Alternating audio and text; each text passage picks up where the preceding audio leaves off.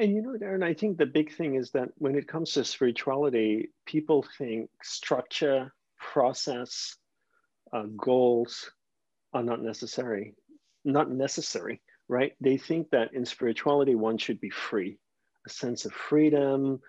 I want to be connected to the universe. I'm not held back. There's no boundaries. I spent 10 years living as a monk, and I was so blessed to have one of the most, if not the most enlightened human being I've ever met in my life train me. He was all about structure, discipline, outlining a path and defining the goal clearly. Because then it allowed me to harness my energy, channel it down a path with clear guidelines, boundaries on either side to allow me to keep my energy within a certain parameter, focus it towards a clearly defined goal in order to achieve and experience it. It's like a hose, right? If I put it in that spray mode, it's all over the place. But if I can put it to jet mode, I can funnel that water to the one plant that I need to water. And we take this approach with everything in our life.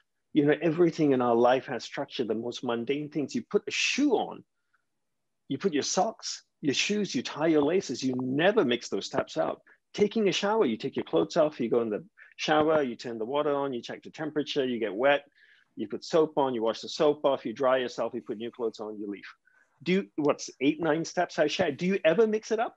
Why don't you say like, hey, I want to be free, man.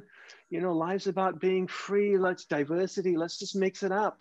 I'll go in the shower with my clothes on, put soap on my clothes. Cool, man. Let's feel some peace, brother. Why don't we do that?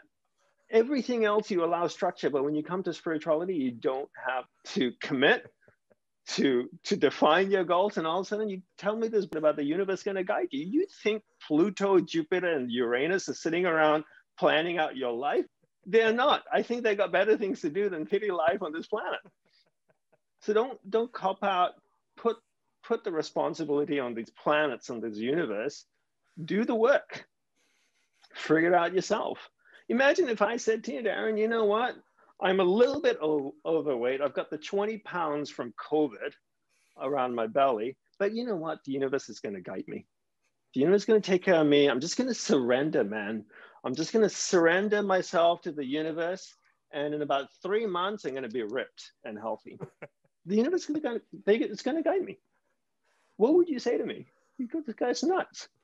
The same way people talk to me about spirituality, and I go like, you're freaking nuts. Why don't we take a logical, reasonable approach to spirituality like we do to business, to everything else in life? Dude, it's an easy excuse not to do the hard work. No one wants to do the hard work.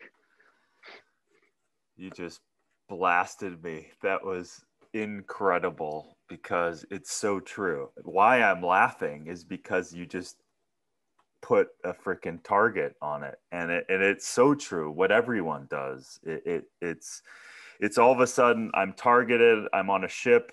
I've got my bow. I've got my sail, but all of a sudden spirituality, you pull the sail down, pull the bow, and now all of a sudden you're just flailing around in the ocean. Would you approach your business that way? No, and maybe I have in some respects over the years, and I certainly won't anymore. Yeah. Right. So why? It doesn't work, right? It doesn't work. You don't get results. Yeah. Would you approach your body that way? No.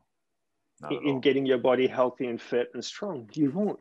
Then all of a sudden, I don't understand. So I wish someone could sit down in front of me and educate my humble, dumb mind on why it works in spirituality, but it doesn't work in everything else. I don't understand. I have struggled to understand 47 years of being on this planet. I don't understand why everyone else thinks that works except me. Well, what am I missing? There's a delusion. I mean, clearly there's a delusion to part of it. And